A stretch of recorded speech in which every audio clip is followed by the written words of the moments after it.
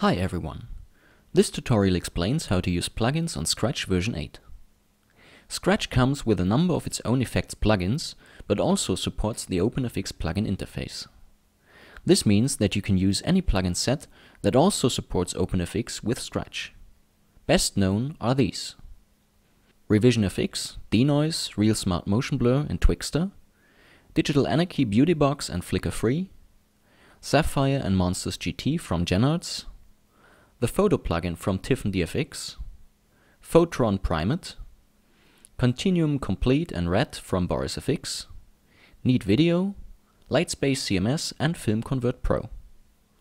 In this tutorial we will first look at how to add a plugin to a particular shot, and second, how to add a plugin to an output node or a complete timeline, so to speak. Okay, let's enter into the matrix. Here we have a shot that already has a grading layer on it. But first, I want to draw your attention to the Insert button right here, which we need to open up the plugins browser in order to add a plugin. As you can see, it's grayed out at the moment. To make it available, we need to either select the shot or the texture menu. Now actually, it does make a difference whether we've selected the shot or texture menu prior to clicking the Insert button.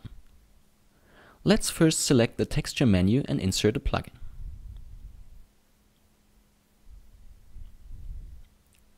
As you can see, additionally to the already existing grading layer, Scratch created another layer containing the plugin.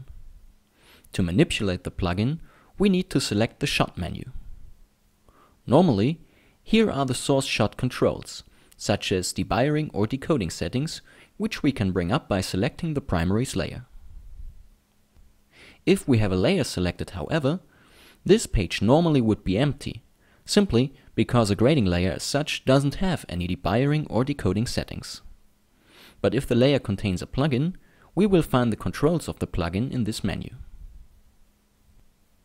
This way of adding a plugin to our shot is especially helpful on shots that need additional compositing with lens flares and the likes. We always have access to the controls and can also move the plugin layer around or disable it if needed. If we swipe to the right and take a look at our source stack, we can see the plugin feeding directly into our source shot, onto this layer. A more detailed view can be brought up by clicking the Structure button on the top menu bar, especially when opened in dual view. Now let's add another plugin. This time we first create the layer and then use Insert to select the plugin.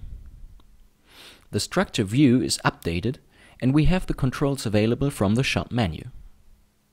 This time we also have additional overlay controls available from the plugin in our view window. To watch this more closely, let's jump into single view mode for now. As you can see, this plugin has handles to set up the effect. These controls are only available when in the shot menu. When we jump to the color menu, for example, the regular layer outline is available again. Next, let's have a look at an alternative way of applying a plugin. Therefore, let's get rid of the plugin layers and start over again. Let's go a different route to add a plugin by selecting the shot menu prior to inserting the plugin. Let's choose a different plugin now. Maybe Scratch's own Retimer plugin. Okay. Now looking at our layer stack, we can clearly see Scratch has not added our plugin as a layer. Also, our already existing grading layer seems to be gone. If, however, we look at the source stack, we can see that Scratch actually replaced the original shot with the plugin and uses the original shot, with its fancy grading layer on it, as input for the new plugin node. By the way, you can easily identify a plugin node by looking at the lower left corner of a thumbnail. The little puzzle piece icon indicates that this is actually a plugin node.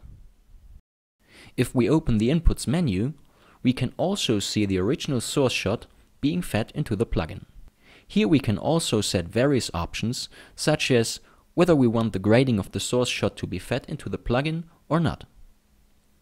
Each of these methods of applying plugins, by replacing the source shot or by adding layers, has its purpose.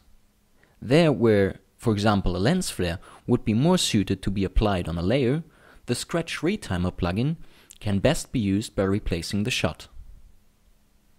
One last thing before we move on to applying plugins to an output node. If we create a layer and select it, so we do not have the primary layer selected, it actually does not matter whether we are parked on shot or texture. When we insert the plugin, it will get inserted on the selected layer either way.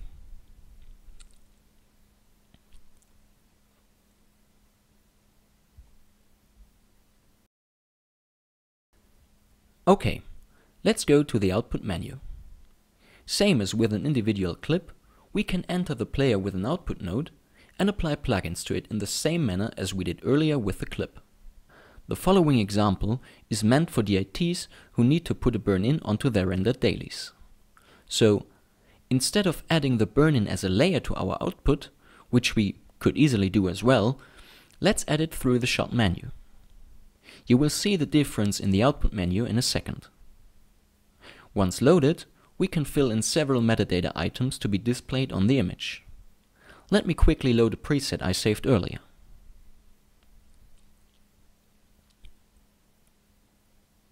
Going back to the output menu, we can see that by loading the plugin through the shot menu, we have added another output node to our node graph. Same as with the individual clip before, Scratch added a node to the tree and uses the original shot, in this case our main output node, as input for the new plugin node. Now every output added behind or downstream this node will receive the burn-in as well. I can save this output template together with my burn-in preset and all output file masks. Okay, just to recap. In Scratch, you can insert a plugin on either an output node or an individual shot inside the construct.